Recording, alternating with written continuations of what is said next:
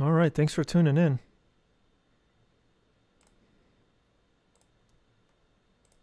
You're listening to Gnostic Studies.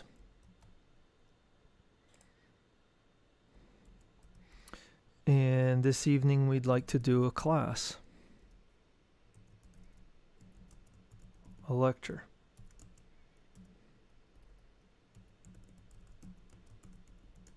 But before we do that, we want to do a review of the previous material. So we'll drop that link in the comments. We covered combination of Arcana 3 last week.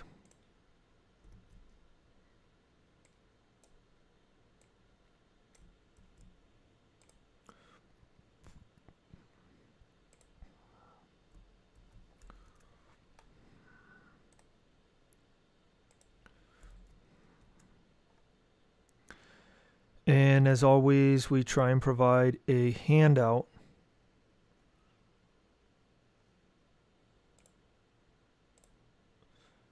with a summary of the material from the previous class.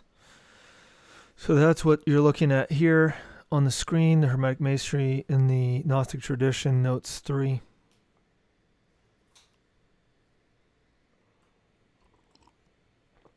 And this handout is available at the bottom of the link we just put in the comments area. So we talked about Arcana 7, 8, and 9, and how these are related to the qualities that we need.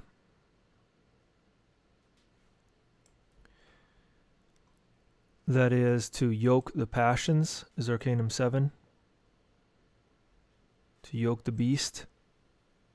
To learn how to direct the chariot of our own life. Arcanum 8 is about vigilance and justice. It's also related with being firm. The firmness needs to convert itself into the very axis of life, the central gravitational point of our existence. In Arcanum 9 is the hidden light, which manifests itself in initiation, understanding how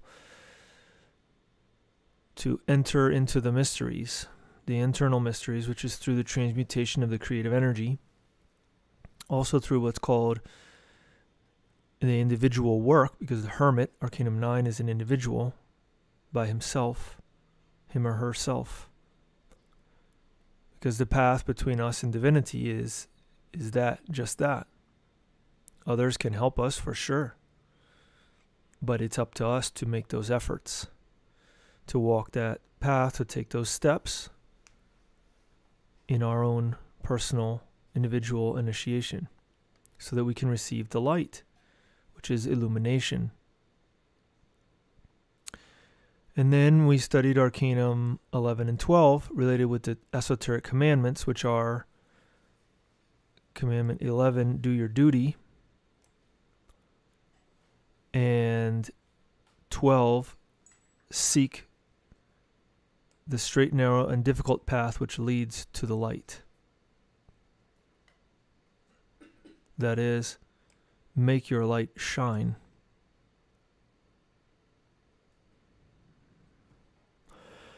Making our light shine internally doesn't mean anything necessarily externally. We're not talking about other people observing anything. We're talking about eliminating the ego so that we can extract the light from the darkness, because the light, the consciousness, is now trapped inside of ego, and we need Buddhist annihilation to dissolve those desires, those psychic aggregates, those egos that we carry within. Because this class was about initiatic symbolism, we talked about the story of Jonah and the fish or whale. Eliphas Levi gave his explanation of the symbolism of the whale. And we talked about the legend of the death of Osiris. And then we went into certain aspects related with the process of initiation that Samael and Veor connects with what are called 3 days or 3 periods.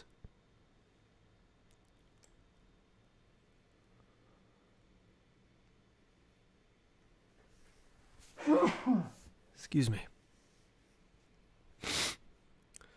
So it's a somewhat complex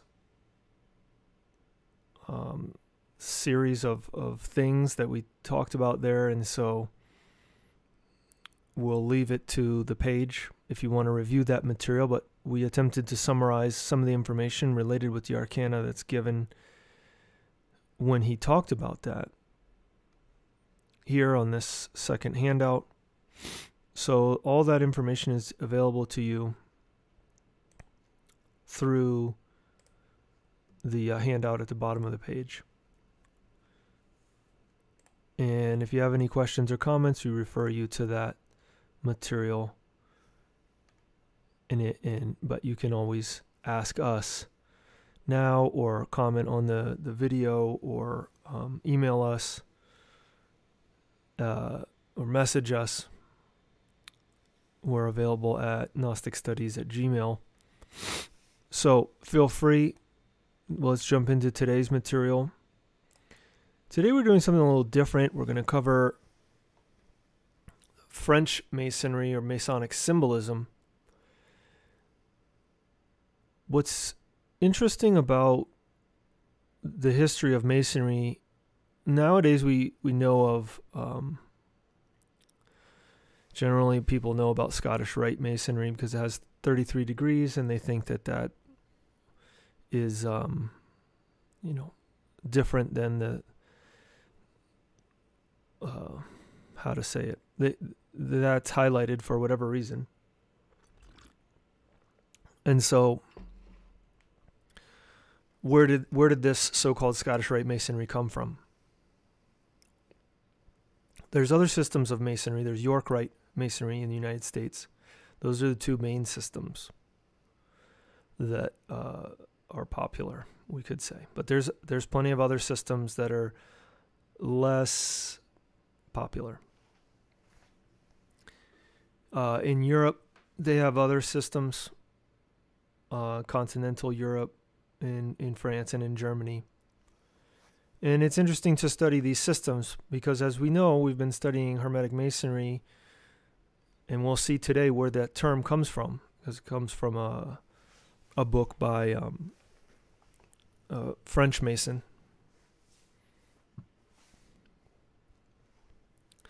That Masonry is related with the stone or the rock. A Mason is a worker with a stone, someone who knows how to build or work with stone.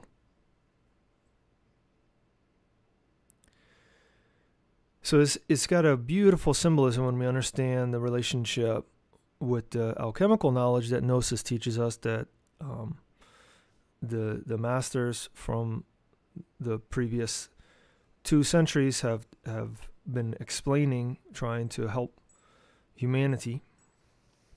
And so it therefore implies that the system had that knowledge, the knowledge of White Tantra, the knowledge of alchemy. So if we go into it and we start looking at the history, where do these things come from? We find some very interesting teachings that are, older, maybe from the 1700s or 1800s, but they have value, at the very least, for us understanding how to use our knowledge of Kabbalah to extract the symbols from an exchange, or what's called a catechism, which is a question and answers. You have questions that are asked and answers that are fixed. So fixed question, fixed answer, and in some cases they need to be memorized. So we'll look at some of those today. Next class, we'll look at them in more in-depth, specific ones. But let's jump into today's material. And as always, feel free, if you have any questions or comments, to drop them in the comments area.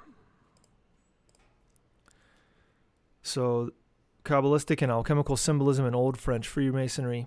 Part 1, French Freemasonry and High Grade or High Degree Masonry.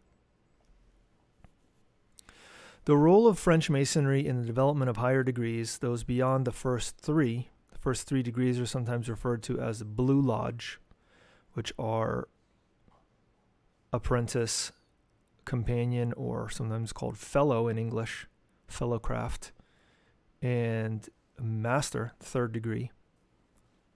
The role of French Masonry in the development of higher degrees, those beyond the first 3 degrees, is not so well recognized in the English-speaking world. A historical analysis of manuscripts, many of which are now becoming available digitally, will show us that much of what is called Scottish Rite Masonry was actually grown and developed in France. But it does not end there. So-called Egyptian Rite Masonry also has its roots in France as well. It's not clear when exactly the first Masonic lodge was established in France. Some traditions say that it was in 1688, but according to historians, it seems that at about 1725 was when the first Masonic lodge was established in Paris. For some reason, possibly because France was a traditionally Roman Catholic country, Masonry became relatively popular even after it was condemned by the Pope in 1738. In the mid-1700s, a so-called mixed form of Freemasonry, meaning that women were also admitted, became popular with the French, which they called adoptive rite, or Masonry of adoption.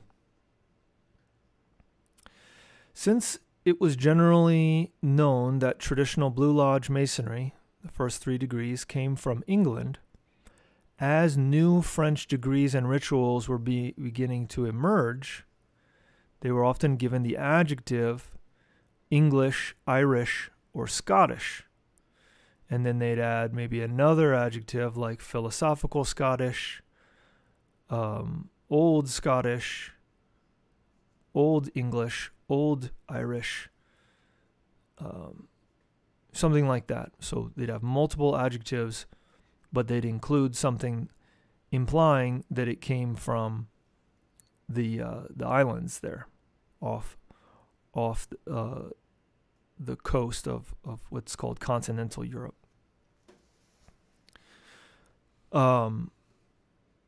So how is it that these degrees are emerging, right? Well, when you study Masonry or you study the system, you see that it relies on a couple things. The Catechism, as we mentioned, question and answer, which may or may not reveal a lot. It makes a connection, but generally is somewhat cryptic. But also there's other things which we're not studying specifically, which are certain movements or practices, could be called ritual, that's done related with certain symbols, which they may have physical symbols. Like we'll read a story, right? Like we read the story about the death of Osiris, and there are certain symbols that are highlighted in the story. They may have a ritual or sort of like a play that's going on where certain things are highlighted. Certain symbols, certain colors, certain words, certain numbers, things like that. So once a person becomes, we could say, familiar with that, they may be inspired, for better or worse, to create their own version or to incorporate some other esoteric knowledge into that same methodology in order to teach. Now remember, we're talking about 1700s, 1800s, there's not television, there's not radio. So that's kind of how things go. You have to have a play or a show or music, but there aren't necessarily recordings of it. So it's just a different way. That's related with those times. But anyway, what happened was they would give these adjectives to their degrees. Not all the time would it be English, Irish, or Scottish, but certainly those were given in an effort to legitimize their things, which is technically lying. But that doesn't mean that the esoteric knowledge behind it wasn't valuable, wasn't useful. But people that doubt the connection, the French connection, so to speak, between Scottish Rite Masonry and French degrees, should study this manuscript, the Baylot manuscript,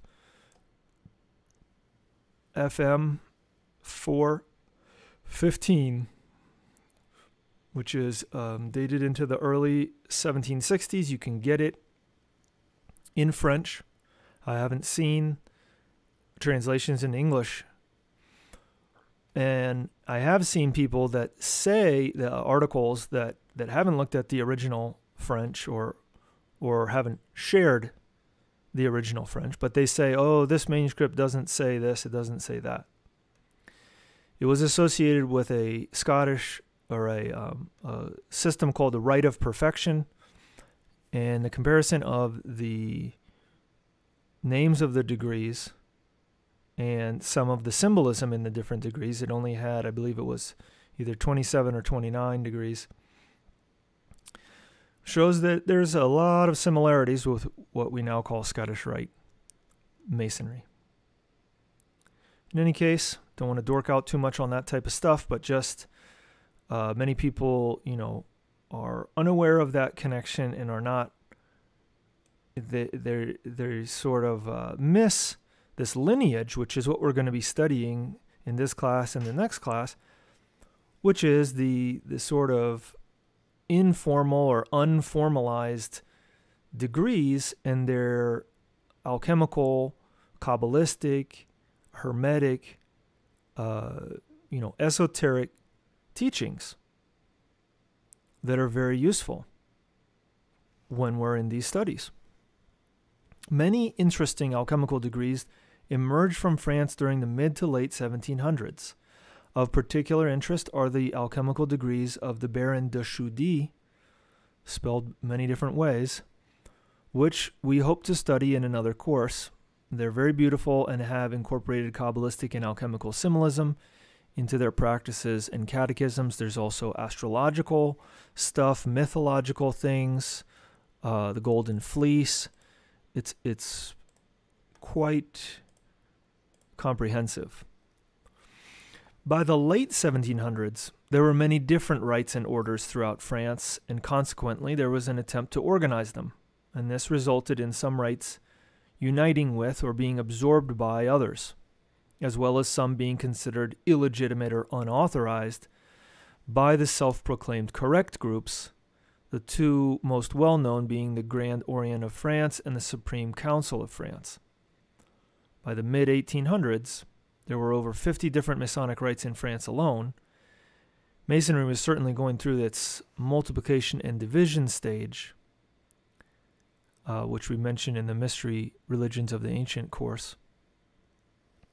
But around the same time, a very particular or specific type of Masonry gained popularity in Europe, which was so-called Egyptian rites. There were two of them that stand out to us because of their association with Arnaldo Krumheller, Viracocha, one of the authors that we study. The first was the Rite of Mizraim and was associated with the famous Count Cagliostro, often confused with Giuseppe Balsamo. And the second was the Rite of Memphis and seems to have been founded by J.E. Marconis de Negre. Both I think I pronounced that wrong, but that's okay. Both Egyptian rites claimed that they were legitimately Egyptian. However, by comparing documents that are now available through the internet, it appears that both were an attempt to collect together and organize all the different alchemical degrees from France, as well as from elsewhere in Europe, because Germany had its own flavor,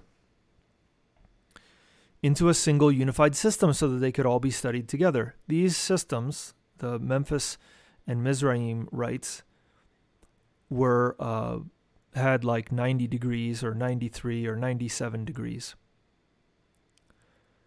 The purpose of these old French Masonic symbolism classes is to shed light on these documents so that we can emphasize their beautiful esoteric teachings and the hidden Gnostic Kabbalah found within them. In some sense, we could say that in a few of these degrees, we can find the Gnosticism of the time. People that were not afraid to study different religions and look at the similarity between them, the overlap between them. In the late 1800s, these two Egyptian rites were fused into a single organization called the Rite of Memphis Mizraim. This was done by the so-called International Grand Master Giuseppe Garibaldi. The Memphis Mizraim rite was classified as high grade, because in other languages, grade is similar to degree. So in English, we'd say high degree Masonry. High degree Masonry because it apparently had over 90 degrees. Some say it had, 96, and then they added a 97th, and some say it was 99. But 90 degrees is very interesting because it's like, it speaks to us of perpendicular, right? Of changing a fixed amount. In 1905, after Garibaldi's death, a man named John Yarker took over as the International Grand Master and continued to promote the Memphis Mizraim rite throughout the world. Later, Wiracocha, Arnaldo Krumheller, was made a Grand Master, 96th degree, for Central and South America. Okay. That was in 1900s. But let's back it up into the 1800s in France. So we're looking at a slice which is useful for us in this moment, but may not be another slice which we could look at later on, which is the late 1800s, early 1900s, and what's going on then. In any case, we're going to look at J.M. Ragon, Monsieur Ragon, and he was something like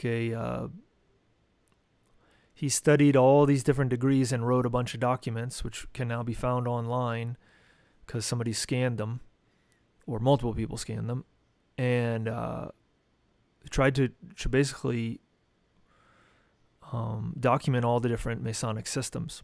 Anyway, Jean-Marie Ragon was born in 1781, died in 1862, and he was initiated into Masonry in 1804 at the lodge Les Amis du Nord, which means friends from the north or friends of the north, in Bruges, which I think is in Belgium. Then he moved to Paris, and he helped establish a famous lodge there named Les Trinosophes, which means the Trinosophies, or triple wisdom, where he delivered many lectures on ancient and modern initiations.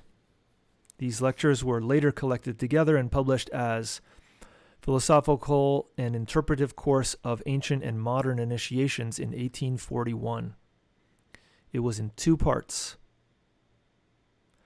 The second part of which was censored by the Grand Orient, meaning that the Masonic body, the so-called authority, said, nope, you can't have that. Can't publish that. It can't be allowed anymore. Anyway, that was, a while back, almost 200 years ago. So we can get it now. And I think there are some English translations, at least partially. Considered by many of his contemporaries as the most well-educated Freemason of the 19th century, he was the author of many Masonic works which had considerable influence at the time. Now they are of particular historical interest for our studies due to the details, explanations, and interpretations he has regarding initiatic symbolism. Additional books for which he is well known include The Mass and its Mysteries, compared to the ancient mysteries or complement of the initiatory science, Masonic Orthodoxy, Occult Masonry, and Hermetic Initiation. All three books published together, and then Complete Manual of Masonry of Adoption, or Ladies' Masonry, and then he published a General Masonic Tyler, and he revised many Masonic rituals, which were then published even after his death. So just glancing at the titles of his works, it becomes clear that he has read and studied a lot about Freemasonry and initiation. Blavatsky quotes him often as a Masonic authority. In Volume 3 of her Secret Doctrine, she says, Masonry rests, according to Ragon, the great authority upon the subject, upon three fundamental degrees. The triple duty of a Mason is to study whence he came, what he is, and where he goes. The study, that is, of God, of himself, and of the future transformation. So now, let's take a look at some excerpts from Monsieur Ragon's books, starting in 1853. So let's look at the citation here, and we'll see if this is from Masonic Orthodoxy, is the name of it.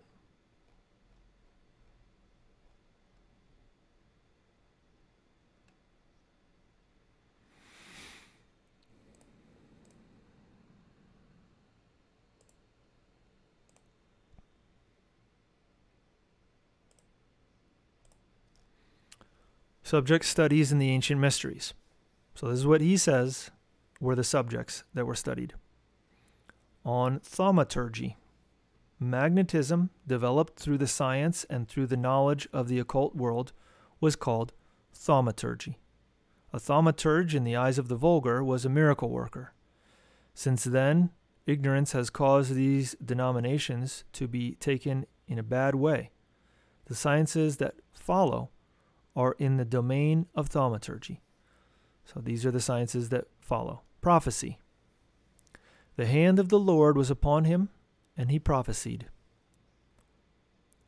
Progressive spirits, accustomed to the contemplation of astral and terrestrial phenomenon, regenerated in a profound and incessant meditation, exalted in the silence of retreat and in the collection of study, by the austerity of a life of application and by a violent restraint of the soul, experienced long ecstasies, during which their intellectual view, crossing the intervals, the spaces, and even the obstacles placed between them and reality, plunged into the future.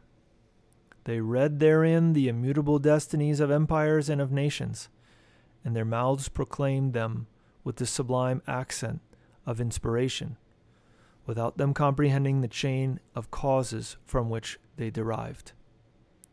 The college of great initiations was, in antiquity, a school of prophecy. Next subject, divination.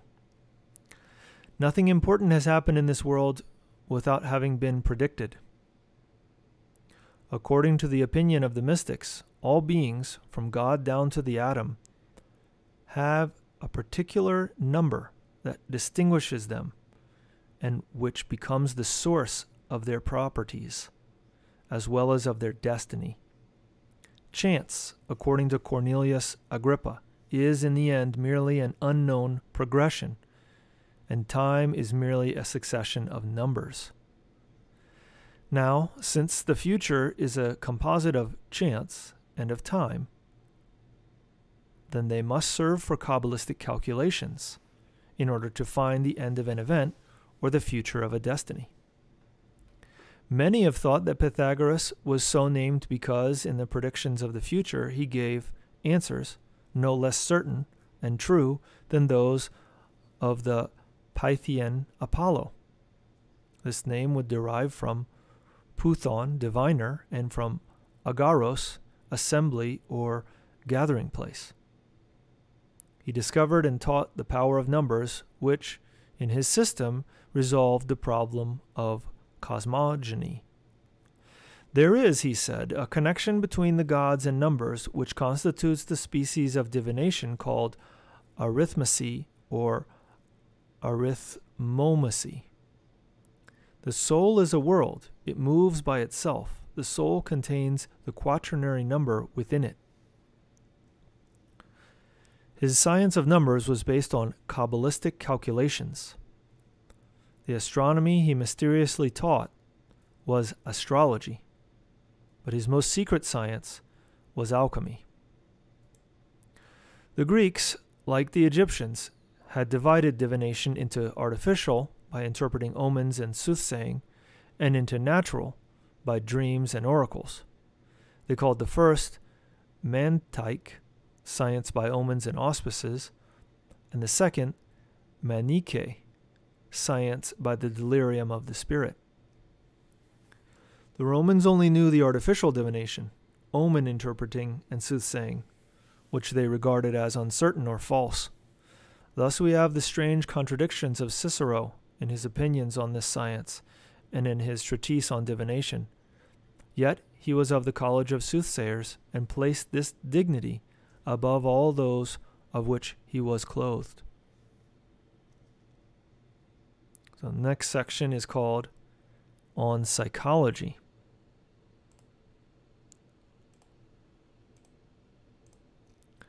Psychology or psychology is the part of philosophy that treats the soul, its faculties, and its operations. The philosophical science, science of the soul, is the first rung of that immense ladder that must be climbed in order to know the truth. But in order to reach that goal, one must be like in the beginning, being man in the presence of nature, from which he receives impressions directly in the plenitude of their action. One must be completely exempt from scientific and religious prejudice. Science in general ignores politics and religion in order to be one and universal. On physiology. The philosophy of the future will be physiology perfected. Physiology is the science of the principles of the animal economy, of the usage and of the interplay of the organs. It is the science of life and of animated nature. It is through physiology that Lavater and Gall came to physiognomic and phrenologic discoveries. Vegetal physiology is the science of the vital functions of vegetables.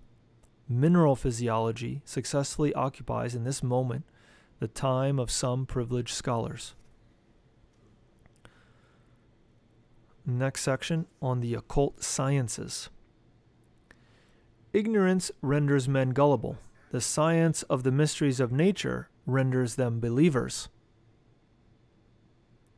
We think that skilled teachers, some of whom Masonry recognizes, will have a lot of interest in the works of the first 2 degrees, such that we invite them to establish, by basing themselves upon the development of the philosophical science which we have just cited with enough detail to carry the proper conviction into the minds of educated Masons and those who are devoted enough to the expansion of useful knowledge in order to undertake this noble task. So we would no longer go out of our temples without benefit for our own intelligent understanding. The occult sciences will be reserved for the 3rd philosophical degree, within which will be completed, with the corresponding symbolic degree, the education of the modern initiate who, with close practice, will find themselves attaining the summit of ancient initiatic knowledge. Those who declare some fact quite impossible do not know the extent of possible. The occult sciences were always the prerogative of privileged understanding. They want to be studied in themselves and for themselves. They want a supporting zeal and an untiring perseverance. The principle is one, thus the light is one, and practical initiation is reserved for whosoever wills firmly, according to the axiom, where there is a will, there is a way. The elite genii who have made themselves the institutors and the civilizers of the human being have wished to cultivate in man, in the human being, intelligent understanding, morality, and physics, in order to help humanity reach happiness and the perfection that his nature allows him to achieve, and to assist in his irresistible fondness to extend the limit of his power.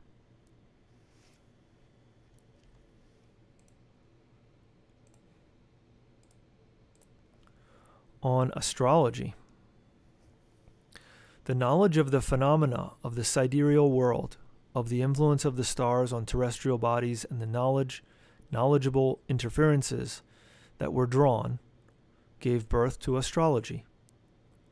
Intimately linked to the close study of the luminaries and their revolution, it is certainly the first and therefore the most ancient of the sciences and of the superstitions. The goal of astrologers was to predict the future through the inspection of the heavens. Qualities and virtues, or diverse influences upon man, upon empires, and upon future events, were all attributed to the 12 constellations and to the zodiac signs under the influence of the planets regarded as arbitrators of our destiny. The inferences drawn from the 12 signs, called the 12 houses of destiny, each of which had its particular influence, formed the genethliac,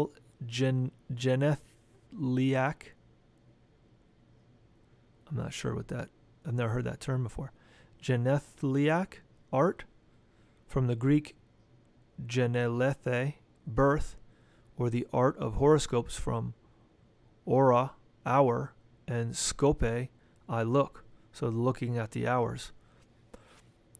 Plummy, I'm not sure how to pronounce that one either, was an astrologer since he believed in these influences. Astrologers divided the physical existence of everything that breathes into 4 temperaments: the sanguine, the bilious, the melancholic, and the phlegmatic. Astrology applied to the microcosm, the human body, gave birth to physiognomy, which it divides into chiromancy, which comes from hand divination.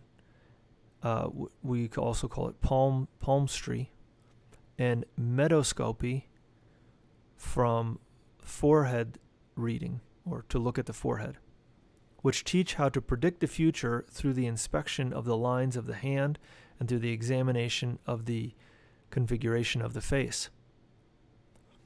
It also gave birth to Magism, or magic, and this subject is divided into an infinite number of divinations, by proper names, by the 4 elements, by the evocation of the shadows, by fish, etc.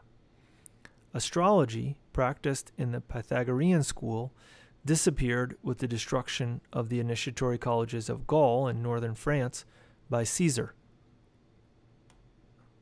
Since then, there have only existed abuses of astrology.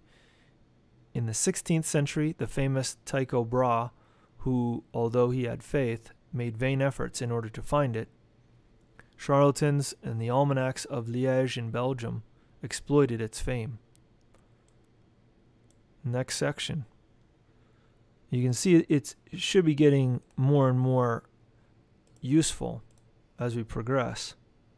more and more what we're interested in, right? On the Kabbalah. Fortunate is he who is able to know the causes of things.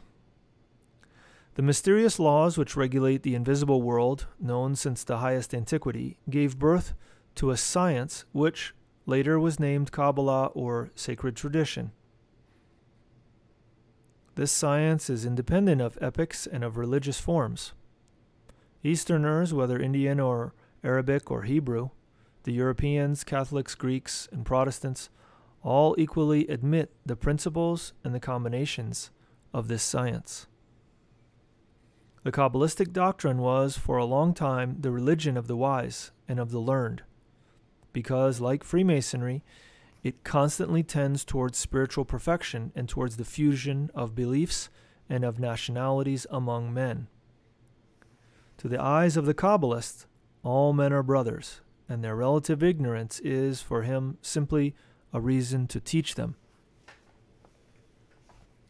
There were illustrious Kabbalists among the Egyptians, among the Greeks, whose Orthodox Church has accepted the Kabbalistic doctrines. The Arabs have also produced many Kabbalists whose wisdom was not rejected by the Church of the Middle Ages. The sages carried the name of Kabbalists. The Kabbalah contained a noble, pure, not mysterious, but symbolic philosophy. It taught the dogma of the unity of God, the art of knowing and of explaining the essence and the operations of the Supreme Being, of spiritual powers and of natural forces, and of determining their action through symbolic figures, through the arrangement of the alphabet, through combinations of numbers, through the reversal of letters from writing, and by means of hidden meanings that it claims to discover. The Kabbalah is the key of the occult sciences. The Gnostics were born as Kabbalists. It's from 1853.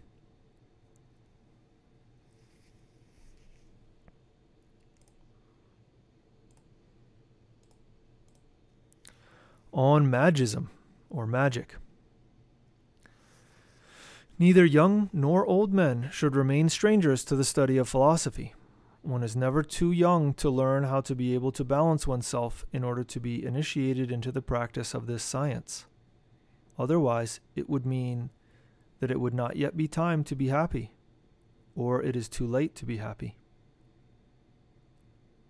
The Magi, the sages of the ancient East, observed and studied the nature of man, the mechanism of his thinking, the faculties of his soul, his power over nature, and the essence of the properties and of the occult virtue of each thing. Magism is the science of sciences, or rather, it is the assembly of all human sciences or knowledge. This is why, in antiquity, the Magi were the most learned philosophers. In fact, a Magus must be initiated into the principal sciences.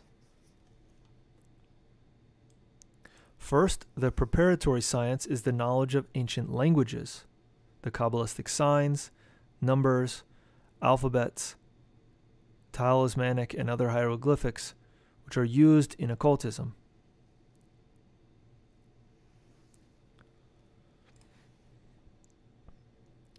On the magic of words. In Origen, I believe he was a Roman, but he wrote in Latin. Actually, I don't know what his nationality was. We read, in Origen, we read, "There are some names that naturally have virtue, such as those which are used by the sages among the Egyptians, the Magi in Persia, the Brahmins in India. What is called magic is not a vain and illusory art, as was claimed by the Stoics and the Epicureans. The name Sabaoth, that of Adonai, were not made by created beings, but they belong to a mysterious theology that relates to the Creator.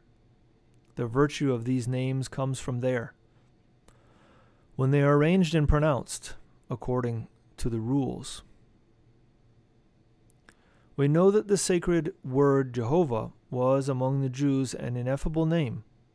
Ineffable meaning unpronounceable, unspeakable. In order for its correct pronunciation not to be lost among the Levites, the high priest uttered it in the temple once in the year on the 10th day of the month of Tisri, the day of the great fast of atonement.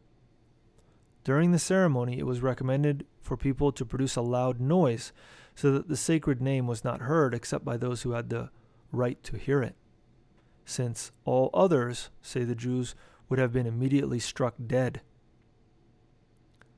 The great Egyptian initiates before the Jews did the same in regard to the word Isis, which they regarded as a sacred and incommunicable word. When the Jewish high priest uttered, according to the rules, the word Jehovah, it was said, Shem Ham Foresh, meaning the name is well pronounced. These three words form the sacred word of a Scottish degree. This belief is found at the head of the instructions of the third degree of the Knight of the Black Eagle, called Rose Cross. So now he's going to give some excerpts from a Kabbalistic degree. It has a catechism, right? A question and answer. Question: what is the most powerful name of God on the pentacle? Answer: Adonai. Question: what is its power? Answer: to set the universe in motion. One of the knights who had the good fortune to speak it Kabbalistically would have at his disposal the powers that inhabit the four elements and the celestial spirits, and would possess all possible human virtues. That's the end of the quote. The ancients believed that the soul of a man was reclothed after his death in a similar form to the one he had during his life, so that it could be distinguished from another soul, though it could, on occasion, come visit places it had inhabited, visit its parents, its friends, converse with them, instruct them, and show them the manner of invoking it. So the word abraxas, pronounced with some ceremony, was passed on in order to make the souls appear with whom one wanted to speak. Okay, so that was called on the magic of words. Next section, the magic of willpower. Keep in mind, this is in a book called Masonic Orthodoxy. Long book, right? So back in those times, they would write these long books because if you just published it like this and somebody like the Catholic Church, who was very strong in France, were to find it, or you had a name that was too strong in the title of the book, then you'd have to deal with the repercussions, because it was they who were in control of what was authorized.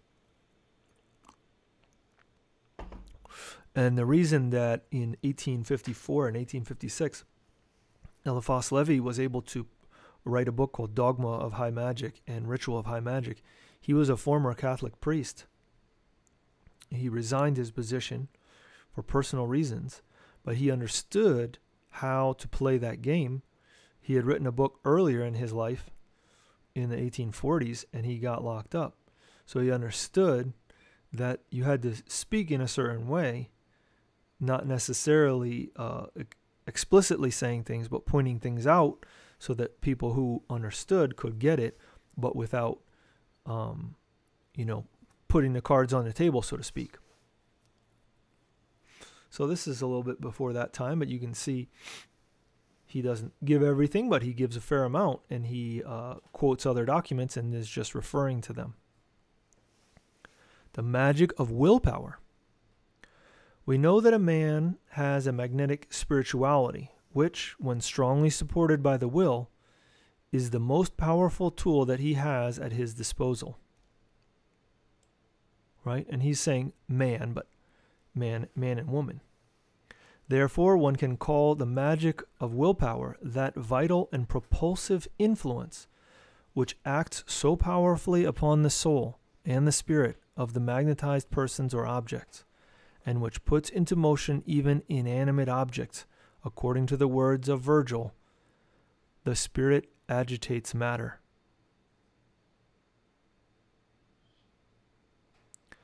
Magnetizing is making magic. Next section. Let us relegate magnetism in religious sanctuaries, eager to escape the corrupt hands of the charlatans who compromise it and the hands of the dreamers who ridicule it. Magnetism is, as we have already indicated, a constantly active, vital, and curative force which permeates and animates everything. It is electricity that is animalized, vitalized, intentionalized, and propulsive. The magnetizing power of which produces such extraordinary effects upon the very mysterious springs of the human organism that they seem to contain magic, since it is not yet given to science to explain the physical causes no more than the life functions, the functions of nourishment, of reproduction, and of 1,000 other things. But we firmly believe that the well-studied magnetism, or, if one wishes, the science of the Magi, is the golden key that opens the still impenetrable sanctuary where the studious and persevering adept will initiate themselves into the mysteries of their being and of their destiny. The study of the action of man's spirit over matter, and which, through his willpower, he uses to animate his life, as Prometheus once animated clay, imbuing it with the celestial fire which he stole from the gods, inevitably allows the initiate to know the action of the universal spirit in all of nature, and to realize the difference between eternal phenomenon and those which are only ephemeral.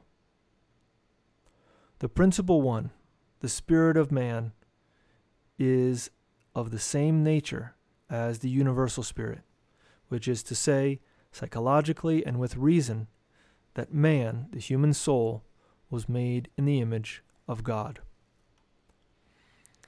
So, that was our sort of introductory part.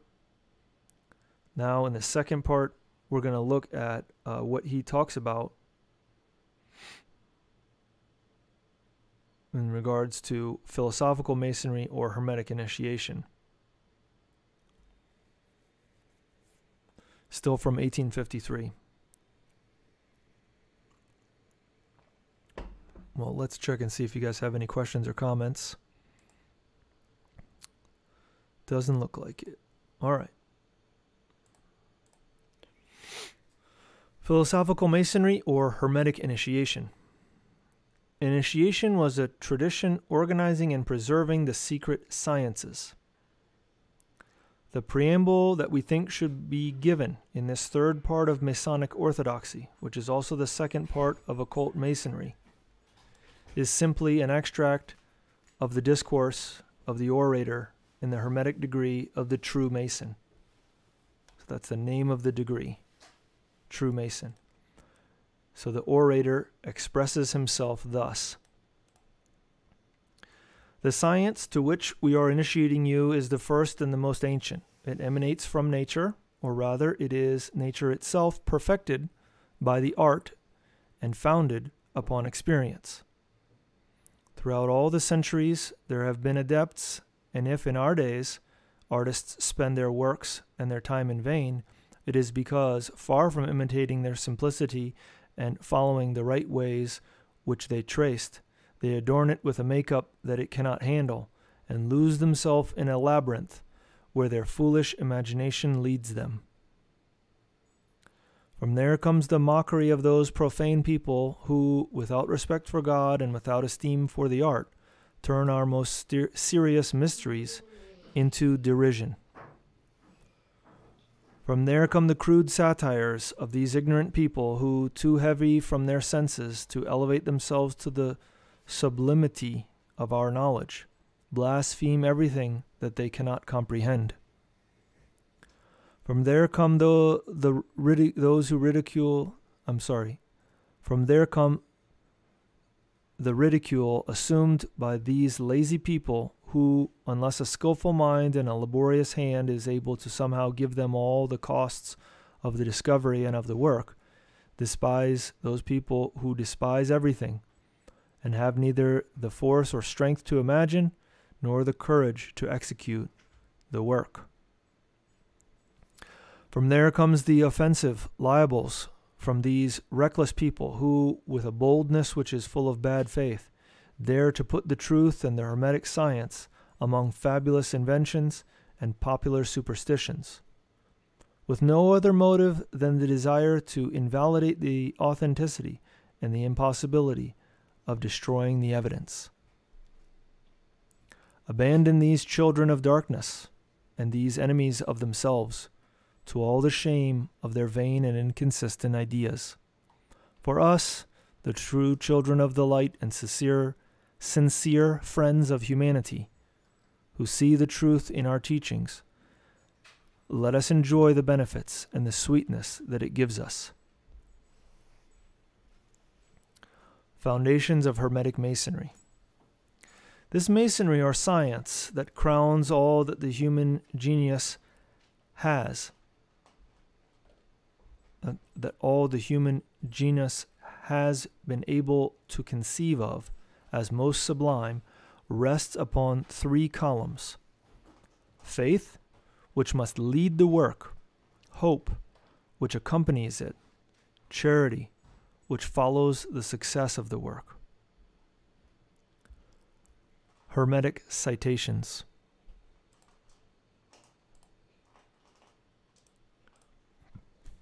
Let us add, before entering into the matter, some extracts of Hermetic instruction which will prove to Masons who have been raised to mastery, which means they've achieved the third degree in their Blue Lodge system, that they will only comprehend the hidden sense of their degree well after being initiated into the science of Hermes.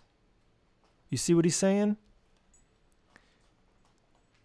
Once you understand Hermeticism, then you'll understand what the third degree of Masonry is.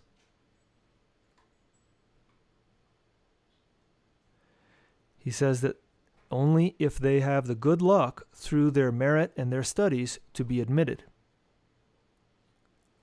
They will also encounter in the Kabbalistic citations which follow the striking concordance of the religious doctrines with the secret doctrines of the high initiates, to which they seem to serve as a veil, which has made Francis Bacon, say, "A little bit of science makes a skeptic. Lots of science makes a believer." So now we have some more catechisms here. Question: are you a supreme commander of the stars? Answer: I have seen the direction of their rays. Right, so supreme commander of the stars is probably the name of the degree.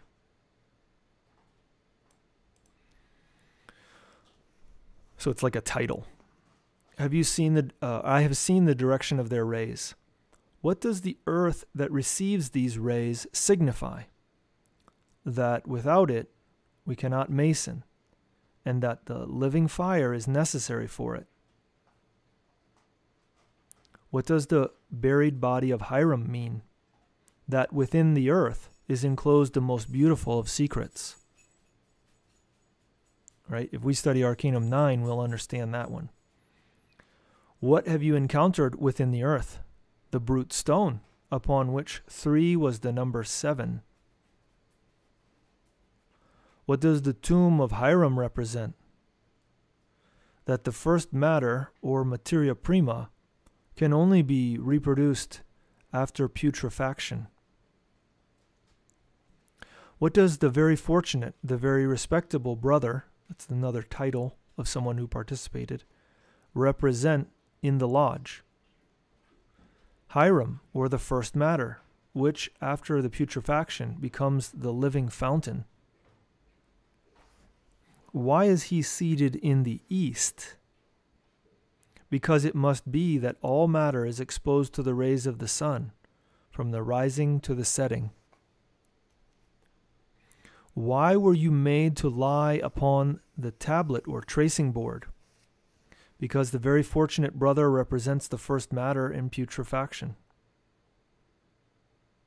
Why were you pulled by the finger?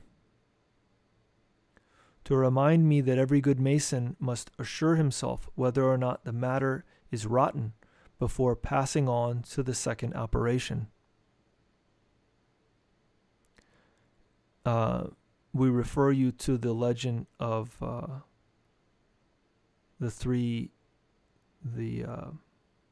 legend of the death of Hiram Abiff, or the legend of Hiram Abiff, that we studied in the second class. Why do you hold yourself in the lodge with your arms crossed? In order to testify about the patience that one must have in order to succeed. What does the word strength or force signify upon the blazing star? The black matter, indicator of putrefaction. What does the word wisdom signify upon the moon? The white matter, sign of purification. What does the word beauty signify upon the sun? The red matter, source of all good. Why was a blindfold put over your eyes? In order to show me that, although I am a Mason, I was in darkness. What age are you? The number 15. 3 plus 5 plus 7. So that's the end of the excerpt related with the Supreme Commander of the Stars. This next one is looks like it's called Knight of the Kabbalah.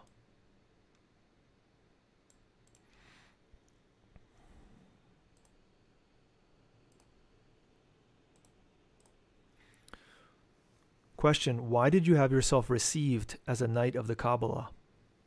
Answer: in order to know, through numbers, the admirable harmony that there is between nature and religion.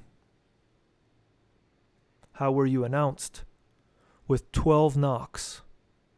What did they signify? The 12 foundations of our temporal and spiritual happiness. What is a Kabbalist? A man who has learned, through tradition, the sacerdotal art and the royal art. Sacerdotal means like priestly. What does this motto signify? Omnia in numeris cita sunt. That everything lies in numbers. Can you explain this to me? I can do so up to the number 12. Your wisdom will grasp the rest. In the number 10, what signifies the unity? God creating and animating matter expressed by 0, which alone has no value.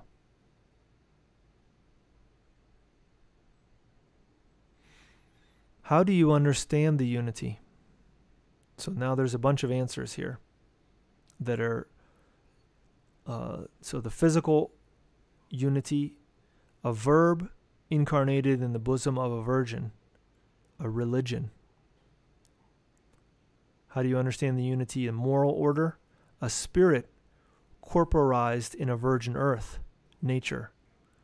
Corporeal or corporized means into a body or related with a body. So a spirit given a body in a virgin earth, nature.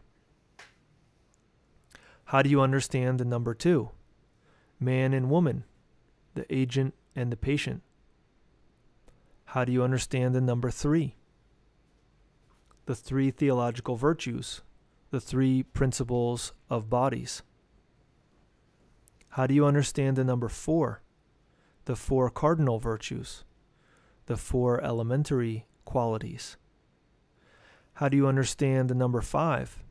The quintessence of religion, the quintessence of matter. How do you understand the number 6? The theological cube, the physical cube. How do you understand the number 7? The 7 sacraments, the 7 planets. How do you understand the number 8? The small number of elect, the small number of sages. How do you understand the number 9? The exaltation of religion, the exaltation of matter. How do you understand the number 10? the 10 precepts of the law, the 10 precepts of nature. How do you understand the number 11? The multiplication of religion, the multiplication of nature.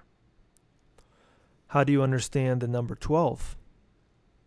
The 12 articles of faith, the 12 operations of nature, the 12 apostles, foundation of the holy city, who have preached through all the earth for our spiritual happiness. The 12 signs of the zodiac, foundation of the prime mobile, spread through all the universe for our temporal happiness.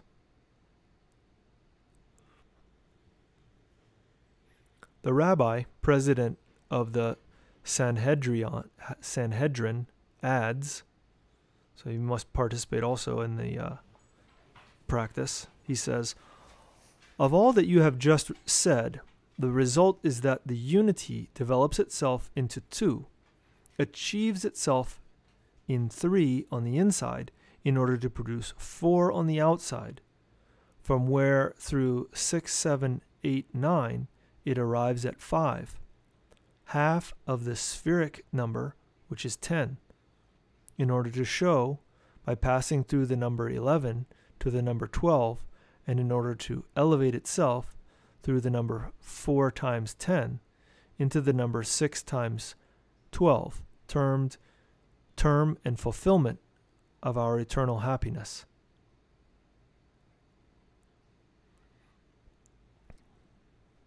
And then it continues with the questions. Which is the generative number? In the divinity, it is the unity. In created things, it is the number 2, because divinity, 1, engenders 2, and because in created things, 2 engenders 1. What is the most majestic number? It is the number 3, because it denotes the triple divine essence. What is the most mysterious number? It is the number 4, because it encloses all the mysteries of nature.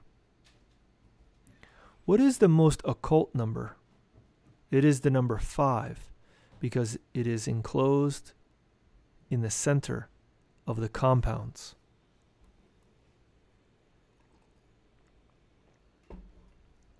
What is the most wholesome number? It is the number 6, because it encloses the source of our spiritual and temporal happiness. What is the most fortunate number? It is the number 7, because it directs us to the decad, the perfect number. Decad means 10. What is the most desired number? It is the number 8, because whosoever possesses it is numbered among the elect and among the sages. What is the most sublime number? It is the number 9, because through it religion and nature are exalted. What is the most perfect number? The number 10, because it contains the unity which has made everything, and the 0, symbol of matter and of chaos, out of which everything has emerged. It is comprehended then in its figure to be the created and the uncreated, the beginning and the end, power and force or strength, life and nothingness. In the study of numbers are found the correlation of all things, the power of the Creator, the faculties of creation, the Alpha and the Omega of the divine science. What is the most multipliable number? It is the number 11, because with the possession of the 2 unities, one arrives at the multiplication of all things. What is the most solid number? It is the number 12, because it is the foundation of our spiritual and temporal happiness. What is the number favored by religion and by nature? It is the number 4 times 10, because it enables us, by releasing all that is impure, to eternally enjoy the number 6 times 12. What does the square signify? I think they're talking about the tool, right? The square and the compass. The square is the symbol of the four elements contained in the triangle. Oh, maybe not. Also the emblem of the three alchemical principles. These things reunited form the absolute unity in the first matter. What does the center of the circumference signify? It signifies the universal spirit, vivifier of nature. What do you understand by the quadrature of the circle? The search for the quadrature of the circle indicates that of the knowledge of the four vulgar elements, which themselves are composed of elementary spirits or principles, as well as the knowledge of the circle, although round, which is composed of lines that escape the view and are not captured by the understanding. As attributes, to whom do salt, sulfur, and mercury belong? Salt is the attribute of the Father, sulfur that of the Son, and the mercury that of the Holy Spirit. From the action of these three result the triangle and the square, and the 7 angles, the decad or 10, the perfect number. What is the most confused figure? 0, emblem of chaos, the unformed mixture of the elements. What do the 4 mottos of the degree signify? That one must understand, see, keep quiet, and enjoy one's happiness. So that's from Philosophical Masonry from 1853. So we don't have any notes for this class. We recommend that you meditate on these questions and answers. And we're going to stop there and open it up for questions and comments. If you have any... oh, we have one right here. Why virgin in all religions, including the mother of Jesus? This is a good question.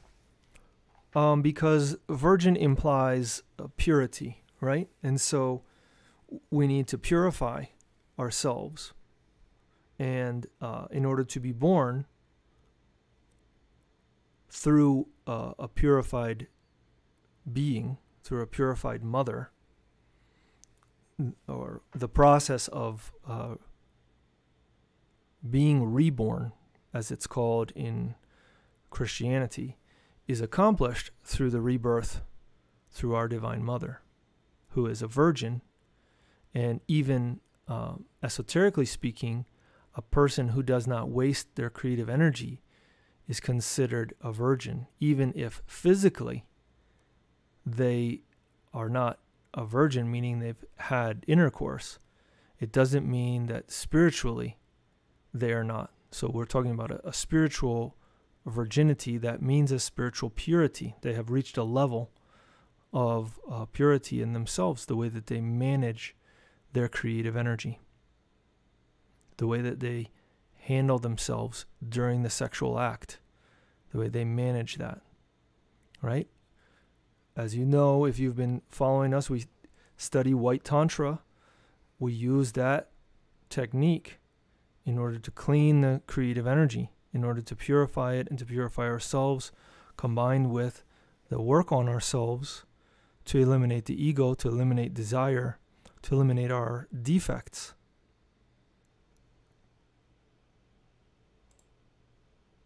If you have any other questions or comments, please feel free to leave them.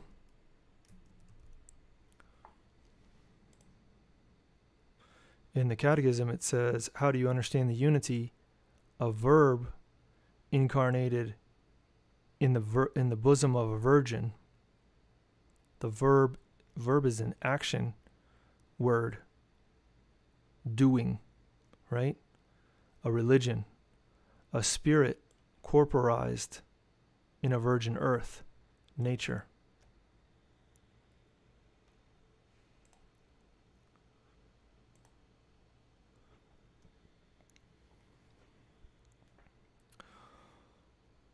All right, well, we'll wait here a couple more moments, see if there's any other questions or comments, but we want to invite you to join us next week we're going to read some more catechisms, specifically from some Masonic systems that are relevant to Arnaldo Krumheller.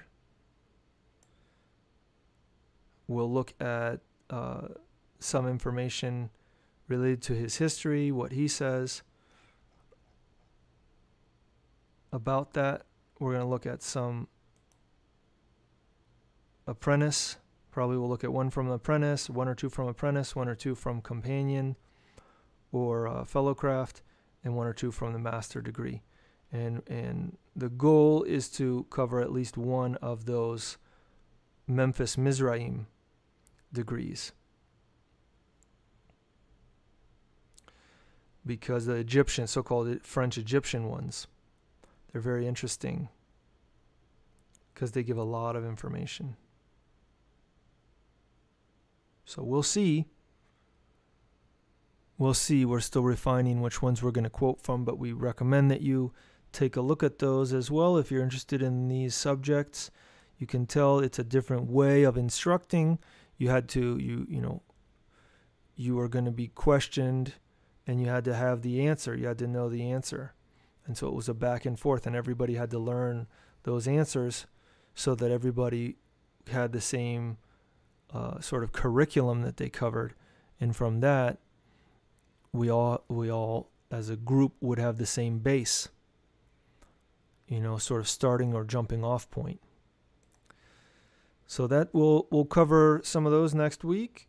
It doesn't look like there's any questions or comments right now, so we recommend, if you have them now or going forward, if you listen to this after it's been recorded and posted, to leave them in the comments area, and we'll do our best to respond to them. I want to thank you for your time, for spending time with us, for your attention. And as always, we want to wish you the best in your esoteric work.